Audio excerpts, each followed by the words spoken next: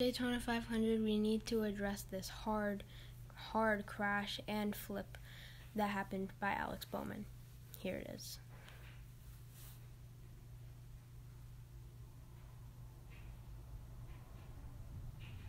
The car went upside down and then slid across the line.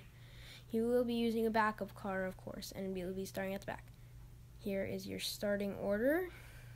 It's full-time cars up front, and then part-time cars will be at the back of the pack with Alex Bowman, as he has his backup car. Stenhouse, Jones, Cindric, DiBenedetto, and Newman are all part-time drivers.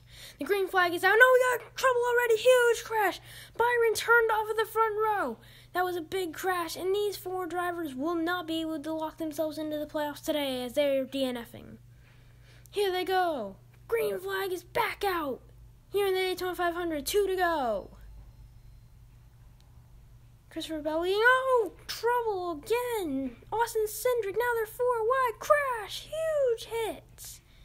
They didn't throw a caution for Cindric or this. Now Newman spins as he's battling with Suarez. It's going to be Daniel Suarez winning.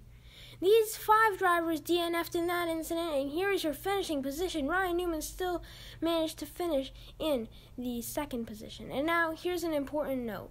If you win, then you are in the playoffs.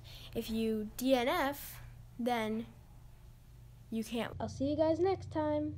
This is G&D Surprises signing out. Bye!